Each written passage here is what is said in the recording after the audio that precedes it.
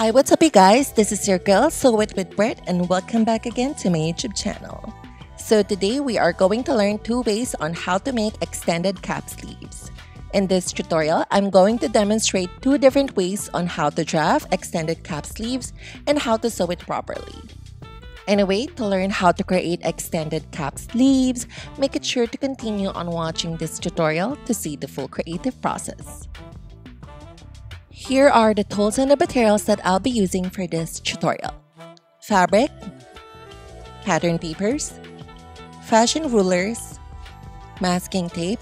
We crucially need tapes for this one. Fabric and paper scissors, flex ruler, pencil and fabric markers, sleeve block or slopper. I'll be using a sleeve block without an elbow dart, dress form, and of course, my sewing machine. To start off our pattern, let's first trace our sleeve block on a pattern paper. Don't forget to consider the center line or the grain line. We will need this for the whole pattern drafting process. And of course, the elbow line. Okay, so now that we have traced our sleeve block, let's start the design for our pattern. From the cap of the sleeve, mark down 1 to 8 inches or 3.1 centimeters and mark this measurement. Going back to the center line, using a flex ruler, measure out 4 inches or 10 centimeters at the back of the sleeve like this one. Don't forget to follow the curve of the cap and mark the measurement. Next, let's do the same thing for the front part of the sleeve and mark the measurement.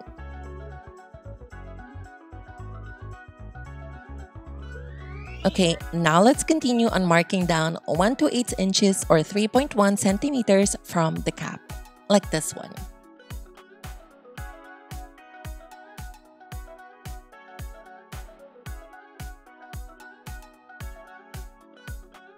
And as you guys can see, we have a new curve line from the cap of the sleeve.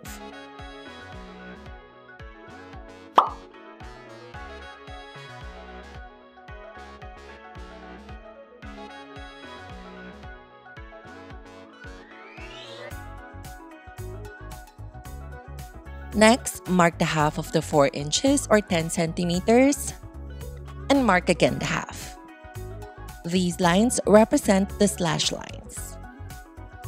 This curve line right here will turn into a panel as we go along. From the center line, slash through not until 1 to 8 inches or 3.1 centimeters mark. Then slash through the curve line at the back part and at the front part, but do not cut through, like this one. Next, carefully cut the slash lines. Again, do not cut through. There you go. Now that we are done with the slashing situation, let's move on to the crucial part, the spreading. We will now turn this curve line into a panel by spreading the slash lines. Get another piece of paper and we will attach here the cap of the sleeve. From the corner of the new cap of the sleeve, mark up 4 inches or 10 centimeters. This will be the guide measurement for the spreading. Next, carefully spread the slash lines vertically, touching the 4 inches or 10 centimeters guide measurement. Using our masking tape, tape to secure the slash lines.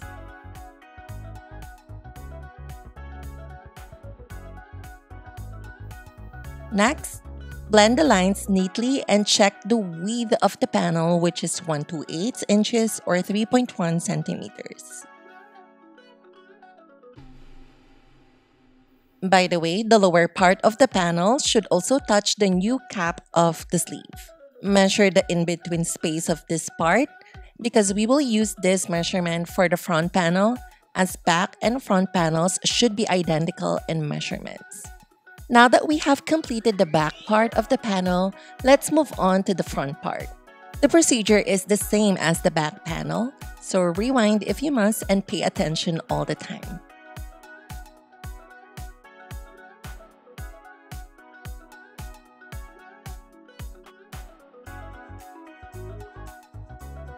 Next, I will cut through the center line.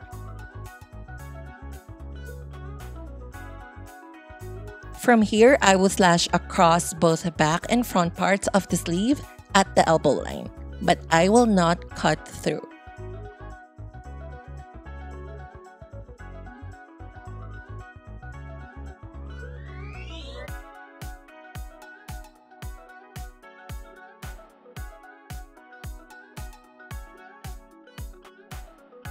Next, let's get another piece of paper. On this paper, I will simply draw a vertical line as a guideline.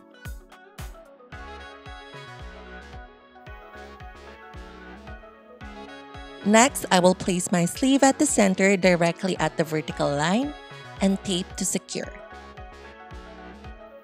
I will spread the sleeve 1.5 inches or 3.8 centimeters on both sides from the guideline at the new cap of the sleeve, like this one.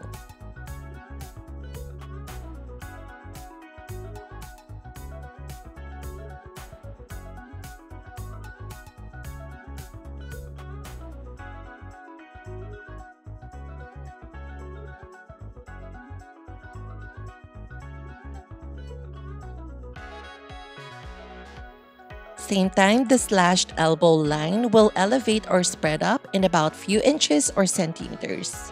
Next, I will draw a horizontal line connecting the cap of the sleeve.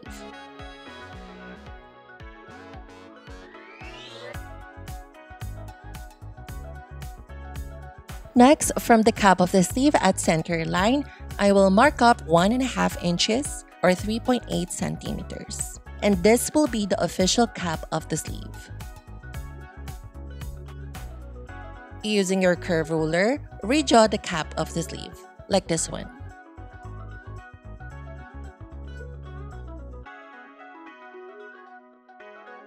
So next, using the flex ruler, measure the cap to make it sure that it is the same measurement with the front and the back panels. If the cap measurement is too much, you can adjust the measurements of the panels.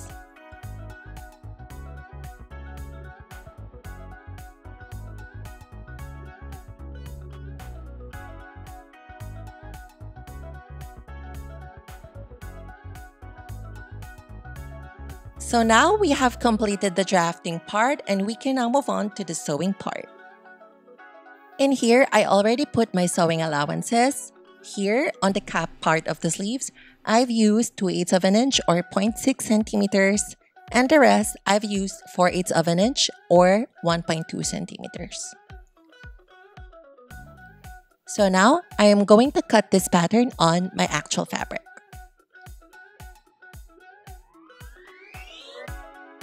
Before removing the pattern from the fabric, pin the darts of the sleeve and mark for sewing references.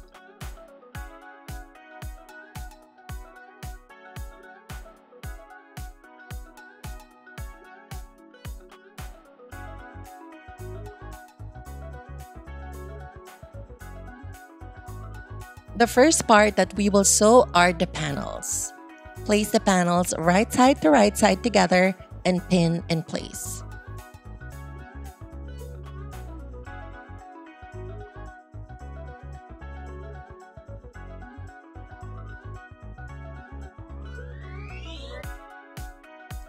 Now, I will sew the panels together by 2/8 of an inch or 0.6 centimeter.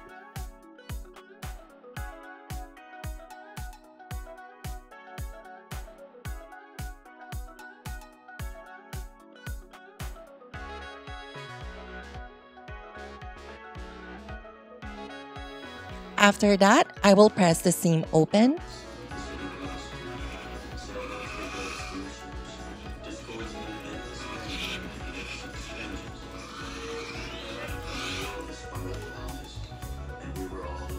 Next, align the seam to the center line notch at the cap and pin the rest.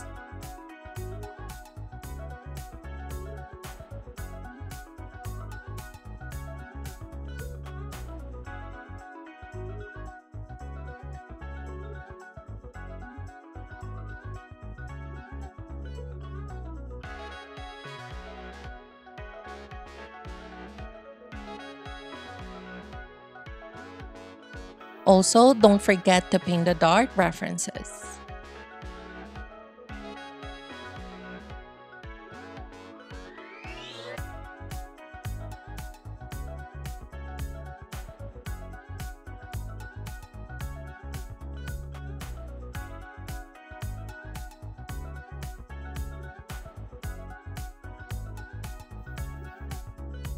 First, I will sew at the first dart of the sleeve, continuing to the cap, and ending at the other side of the sleeve where the other dart is located.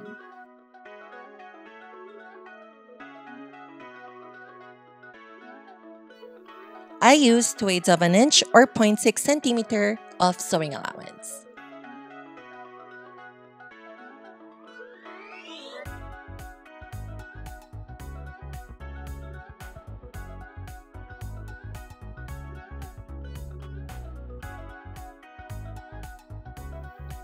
Next, I will give the cap a press.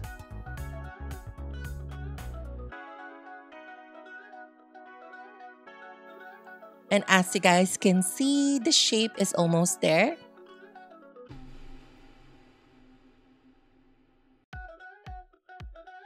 Next, let's connect the underseams together.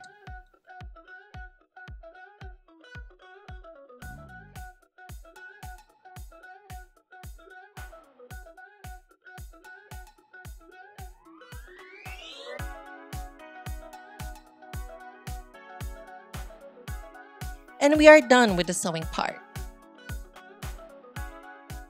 Et voila!